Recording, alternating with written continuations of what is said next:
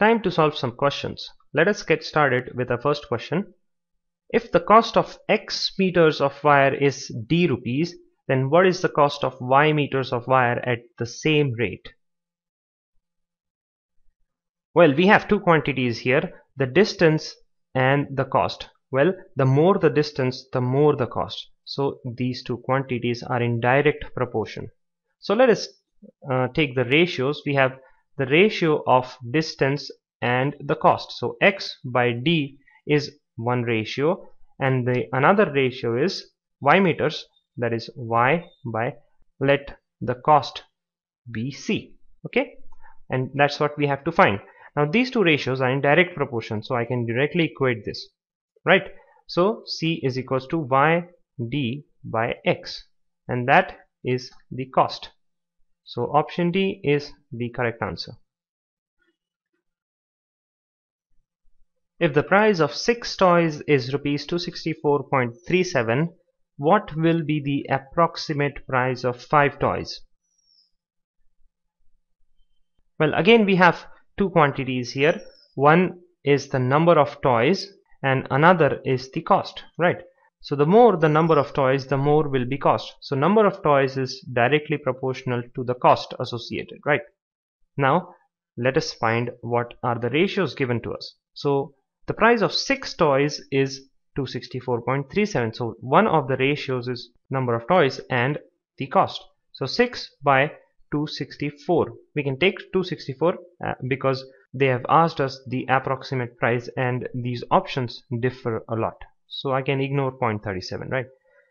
Now another ratio is we have 5 toys and let the cost of those 5 toys be X. And this is in direct proportion, so I can directly equate this. So X is equal to 264 times 5 by 6. 6 times 44 is 264 and 44 times 5 is 220. So the cost associated with 5 toys is 220 rupees, the approximate cost. So option D is the correct answer. If a quarter kg of potato costs 60 paise, how many paise will 200 grams cost? Well, again the quantity of potatoes is directly proportional to the costs involved, right? So I can take the ratio of the number of potatoes is directly proportional to the ratio of their cost.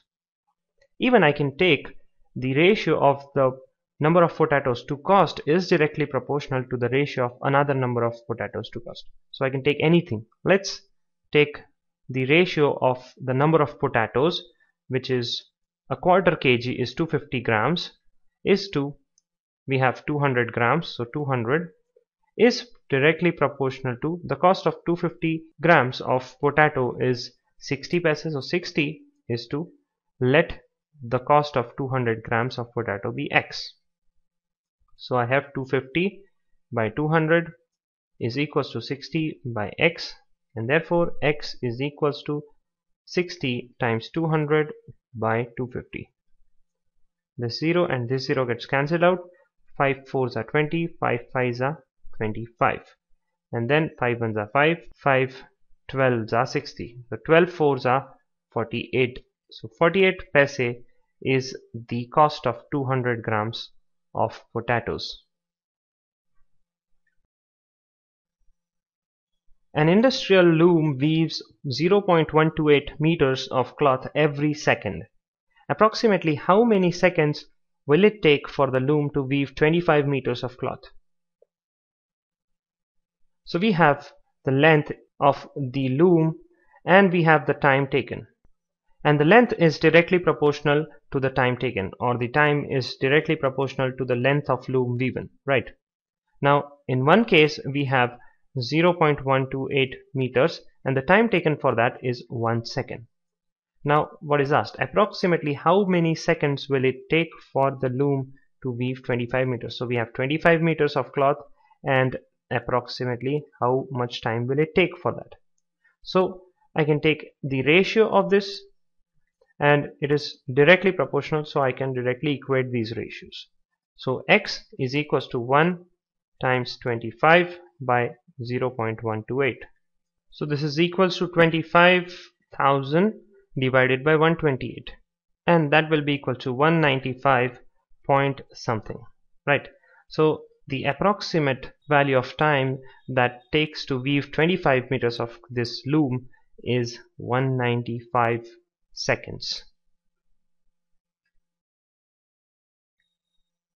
A flagstaff 17.5 meters high casts a shadow of length 40.25 meters. The height of the building which casts a shadow of length 28.75 meters under similar conditions will be. Well, we have two quantities, height and the length of shadow. And is height directly proportional to the length of shadow or inversely proportional? To find it out, let us assume that we have the sun here and a pole of height, let's say this much height is there. So the shadow it will cast will be approximately the same of its height, right? If the pole is of shorter height, the shadow will also be shorter, right? Hence, the height and the length of shadow are entities which are directly proportional to each other. So the height of this flagstaff is given to us, which is 17.5 meters, and it casts a shadow of length 40.25, right? And the height of building is what we have to find out if it casts a shadow of length 28.75. So these are directly proportional, so I can take the ratio and equate them. So x's value is equals to 17.5 times 28.75 divided by 40.25, and that is equal to, when you'll solve it, you'll get 12.5. So the correct answer is option B.